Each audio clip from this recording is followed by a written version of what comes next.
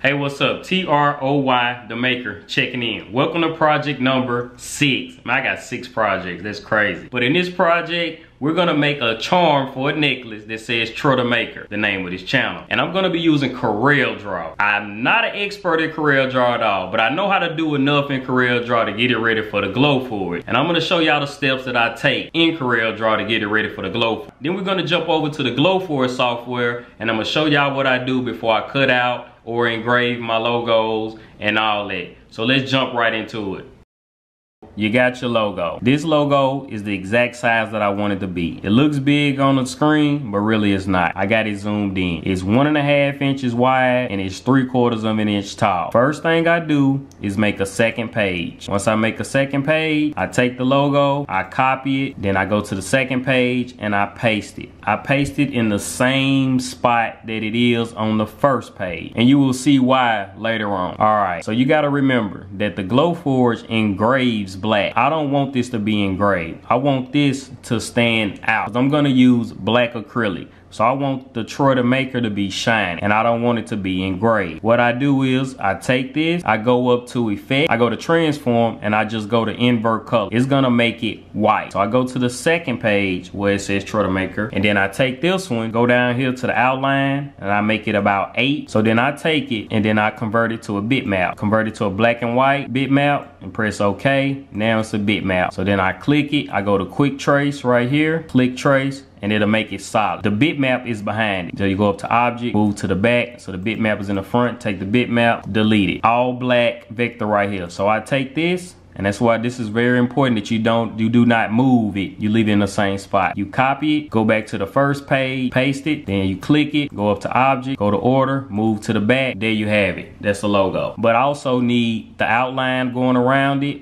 And then I need the part where I can hook my charm to the neck. So I go back over here, I click it, I go over here, click hairline, no fill in it. So I go right here and I press no fill, and there you have it. That's the outline going around it. I make me a square to hook my charm to it. I usually go about 0.4, put it in the center. So how I get to the center is I highlight both of them. You press C, it'll center it for you. Pull it down some more like that. Let's change it to a hairline. Highlight both of them. Wedge them together. You have the part where you can put the charm in. So then I put me a circle in the middle of it. I usually go about 0.2. Change that one to a hairline. Put that right in the center also. Highlight both of them. Press center. There you have it. And this is gonna be the outline for the charm. I highlight everything over here, group it together, and then what I do is that it's gonna fit is I highlight the whole thing or select the whole thing, copy it, go back to the first page, paste it, there you have it. Now that I know that it fit, we're just gonna undo this. So you go to page 2, you got your cutout and your outline right here. Right here, this is gonna be engraved. This is what I do when I transfer it over to the Glowforge. So what I do is, and I'll export it, the logo as a PNG. I export it to the desktop. And the outline, I export this as a PDF. Now we're on the Glowforge software. And the reason why I made the logo PNG and I made the outline PDF is because this is the way that it works for me. But when I do it like this, the PNG, it always be the wrong side. The PDF file, the cutout part, it be the right side. Let me zoom in on it. It be the right side. What I do is I take my logo and I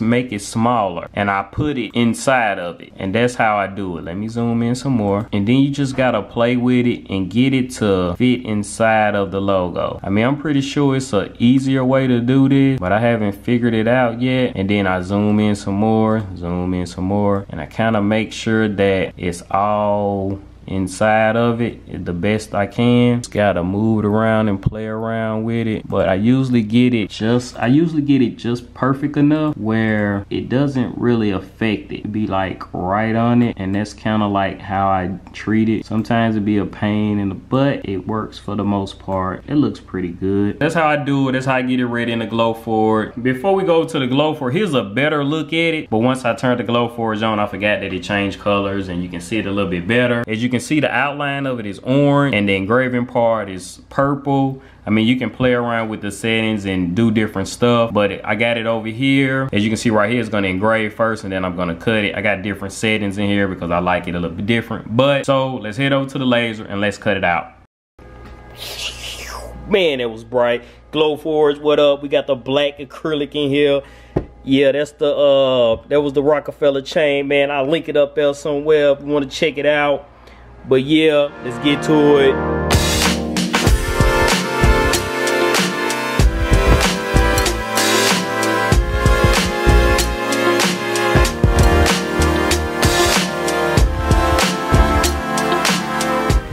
There it is, man. Troy the Maker. Nice little charm, man. Let's peel the paper off. Yep, there it is, there it is, there it is. There it is, there it is, there it is. All black. That's what I was saying, man. You want the logo to be made right, so it engrave what it's supposed to engrave. I went a little deeper on this one also, but you know, it is what it is.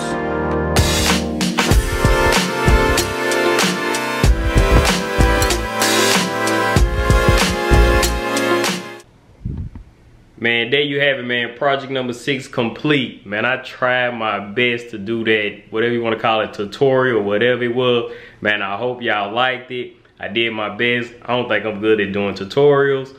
But if you like this video, man, hit that thumbs up. If you haven't already, man, hit that subscribe button and hit the bell so you don't miss any of my new uploads. And I'll see you guys next week in my next project. Hey. When you at Walmart down there, can you pick up me a Rubik's Cube?